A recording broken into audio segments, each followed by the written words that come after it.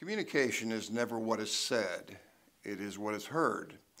And whether or not you are speaking to an individual or a small group or a large crowd, people are always asking three questions. First, can I trust you? Second, do you care for me personally? And third, do you know what you're talking about? I'm firmly convinced that in order for us to be believed, we have to be heard. The question then is, how are you really heard? How do you talk so that people will really listen? I am also convinced that the answer to the questions of trust, care, and knowledge can be wrapped up in 90% of what we do, which is nonverbal communication. It's the spirit or the mood that we project when we communicate with one another. It's not just the words that we say, it's the message behind the words. Aristotle believed this. If you've taken any speech communication class in college or even in high school, you've been taught about the word persuasion. And Aristotle, many, many years ago, said there are three ingredients in how you persuade someone. First, you have to have ethos, which is an English word. We come from that term meaning ethic or character, who you really are deep down. The second thing you have to have is not only ethos, you have to have pathos. You have to truly care about the other individual.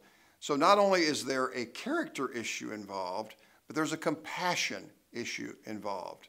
Do you care for me personally?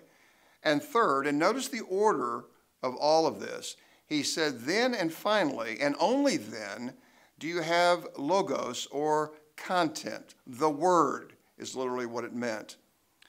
I am firmly convinced that a person has come across as a person of ethos, pathos, and then logos. Why is that true? The old adage that we've heard many times, people don't care how much you know till they know how much you care, is absolutely spot on. And the reason is because people go through presentation fatigue all the time.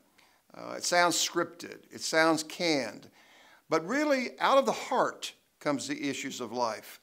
And that's why, do you pass the smell test? Are you a person of character first, then compassion, and finally, I'll buy your content if you pass the first two barriers.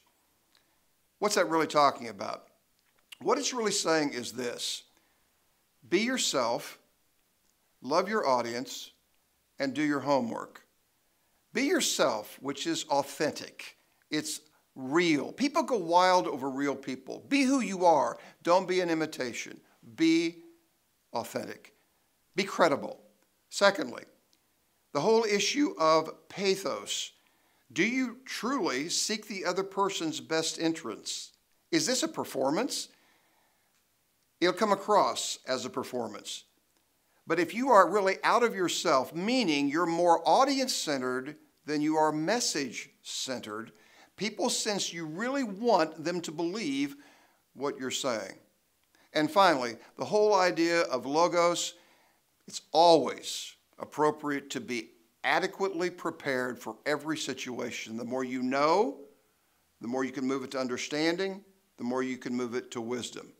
Here's the mantra: you have to be believed in order to be heard.